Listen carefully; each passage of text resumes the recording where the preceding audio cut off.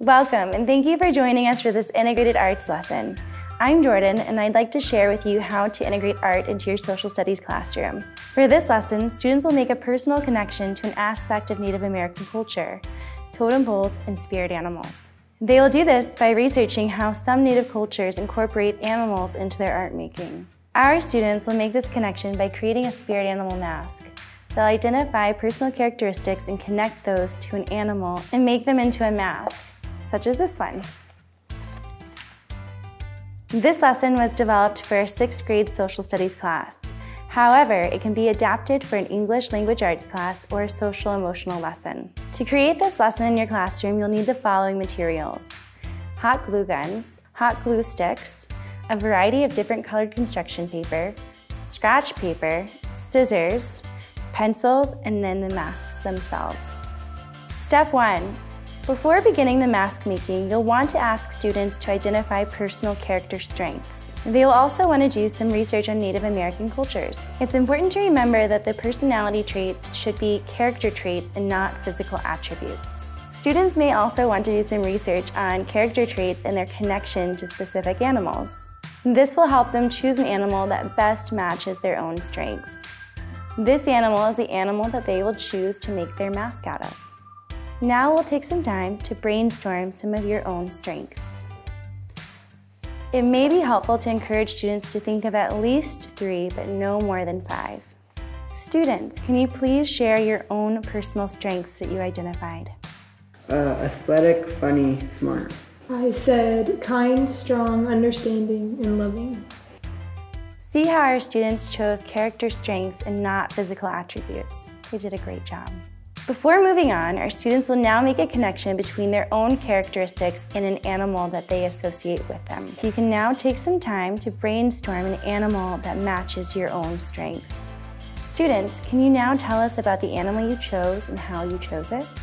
I chose a wolf because they're athletic and they're pretty smart. Awesome. I chose an eagle because they're strong animals who live within other animals. Awesome. Step 2. Students will each be given a plastic mask. They will use manipulated paper in order to decorate it to look like their chosen animal. In order to manipulate the paper, a variety of techniques can be used. Some of the techniques could be to cut the paper into different strips. This can mimic fur.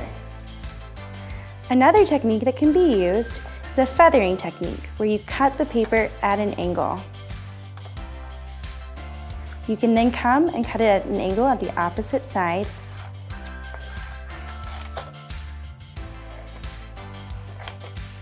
Now, as you can see, this creates a feather-like illusion. Other options could be rolling the paper. It can also be done long ways. Students may want to reference their research on Native American cultures in art making in order to gain additional insight into color usage and color meaning, as well as shapes that are traditionally used. Our students can now begin cutting and selecting their paper.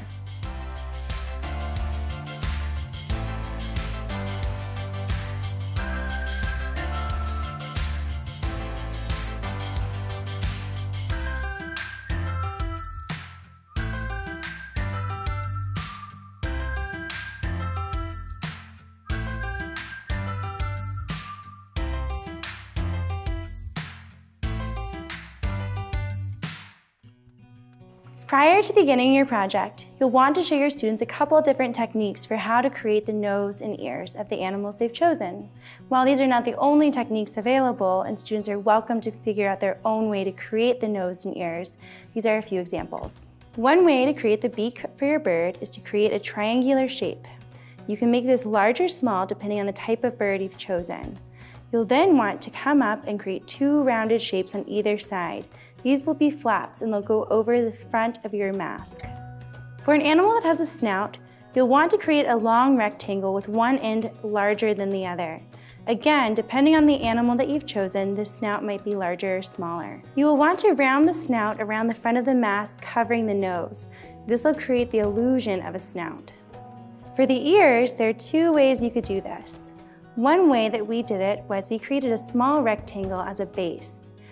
and then you'll build your ear above that. And it could be a rounded ear or it could be a pointed ear, depending on your animal.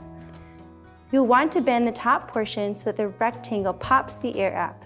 You'll glue the rectangle to the top of your mask so that the ear is sticking straight up above it.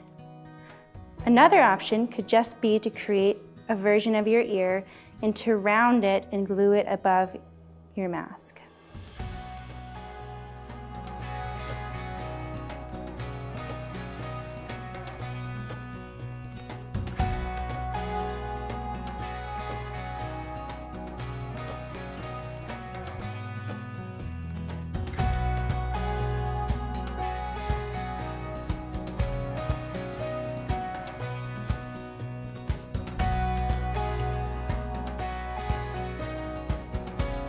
Step 4. Now that our students have finished their masks, we had them write a paragraph describing how the characteristics of their spirit animal connect to their own characteristics. To conclude our project, we had our students present these paragraphs as a monologue with their mask.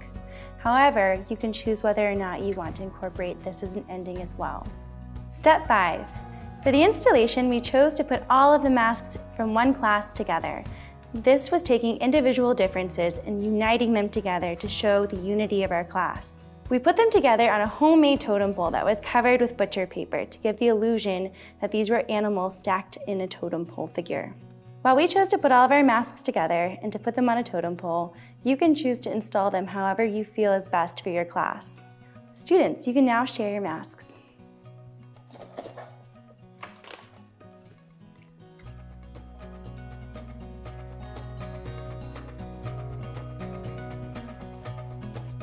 Thank you for viewing our lesson on animal masks. Here are a few examples that students have created.